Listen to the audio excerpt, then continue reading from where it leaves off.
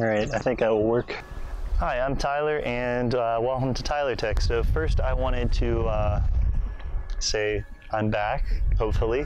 This is the first video that will be uploaded in quite a while after I said that I wanted to be back. But now it's halfway through summer, and I think I got into a schedule that allows me to keep making videos. But I wanted to take the opportunity today to talk about the new Raspberry Pi 4. It came out today.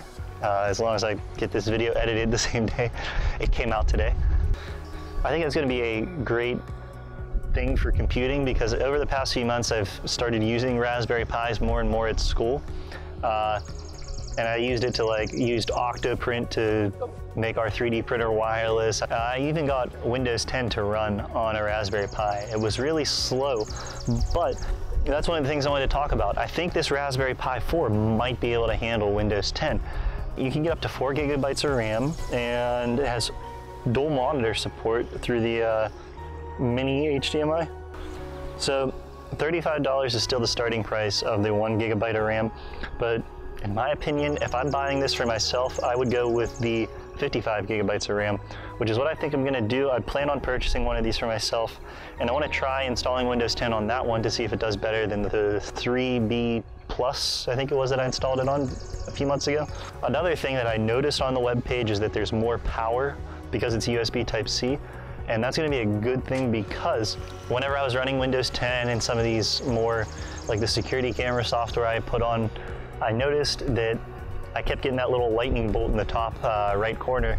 It's meant that I was using too much power. And for micro USB, that probably was too much power, especially with how thin those cords that come with the Raspberry Pis are. But now moving on to USB Type-C, I think this might actually be something that's doable running Windows 10 on one of these. So that's something I plan on doing soon, hopefully, and putting it in a future video.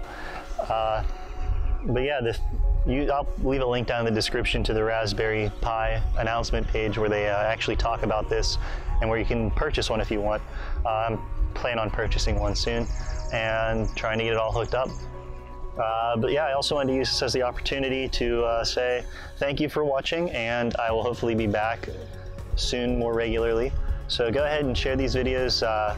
Subscribe if you aren't already, and if you want to support Tyler Tech, you can actually buy some Tyler Tech merch. You can just go to tylertech.tk/shop. There's shirts, hoodies, and more. I'll leave a link to that down in the description as well. And thank you for watching, and next Wednesday, there should be a video released too.